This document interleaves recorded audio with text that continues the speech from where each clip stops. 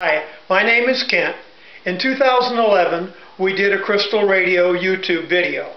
This is 2012, and this is an updated video showing the new speaker that we have. We rebuilt this one. This was built in 1926 by Atwater Kent. This loose coupler crystal set, we've redone some of the parts on it, so it's just a little better running crystal set. What I'm going to do is I'm going to lift it up first so you can see what we've got underneath here, and you can look at different things. And what I'm going to do is I'm going to try to point out the stuff that we have there. Mike Peoples gave us an Audio Match amplifier. He calls it his High Z, and it's got an L&M 386 IC chip. It's also got a T725 Audio Match transformer, and it's also got an Audio Match board. He calls it his PO111. Okay, now looking at the rest of this, we're going to switch over here now and drop the set down. Oh, by the way, if anybody knows what this capacitor is, I know it came from Japan. I think it came off of a submarine, World War II. But it does hold voltage, and I really like it. I'd like to be able to buy more of those. Okay, I'm going to drop the set down here, and I'm going to explain some more stuff to you. First of all, this is a piece of 4-inch PVC. That's the primary coil. It's 4-inch ABS. And we have 24 gauge insulated copper wire, 200 turns counterclockwise. The smaller coil you see here is a 3-inch ABS pipe, 22 gauge insulated copper wire with 170 turns counterclockwise. Okay, now let me hook up some of this stuff so you can see it in action. This, of course, is the Atwater speaker.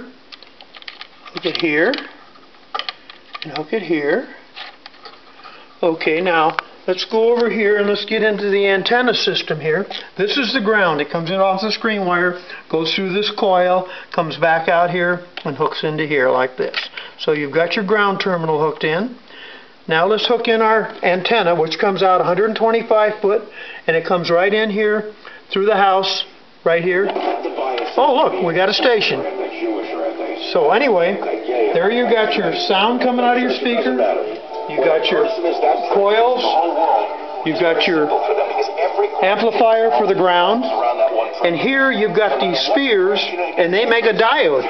And you have an adjustment, you can tighten them down, and you can loosen it up so you get a good connection to your diode through these balls. If you come up here, this is Marconi's crystal radio, also a telegraph key, and you can see the balls there. He did the same thing using the dirty ball principle. Okay, now we're going to come back down to the crystal radio, and we're going to turn down the volume here. And I'm going to try to explain some of the things we're doing.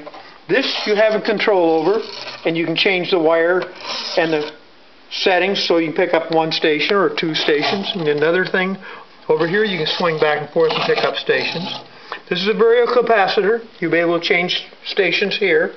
And you also have a variable capacitor here, and you can change stations here. Now I'm going to turn the radio back on so you can hear something.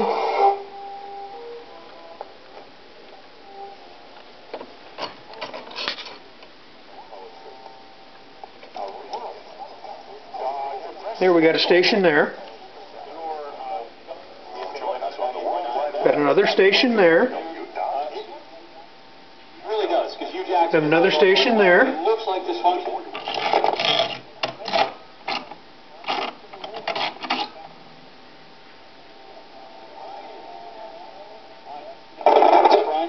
Got another station there.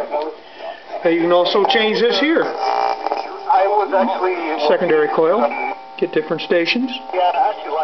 And you can slide it in and out here to tune it. See how it came up in volume? I do think that better volume. And you can switch back over here to a germanium diode. Stick the wire in here to touch. There we go. We got that to touch. And this is the copper coil, and this shows everything that we've done while we were building. This was wound from the inside, wound to the outside. It's 55 foot of wire. There's no splices or breaks in it. This is held here by an insulated post and another insulated post on a 1/2 inch insulated copper tube. So this makes up our ground plane, which does intensify the ground force. We can also use these if we want to, but it's much more fun to listen to it through an old speaker. Again, thank you very much for watching, and we'll be on a YouTube sooner or later. Thanks again. Bye-bye.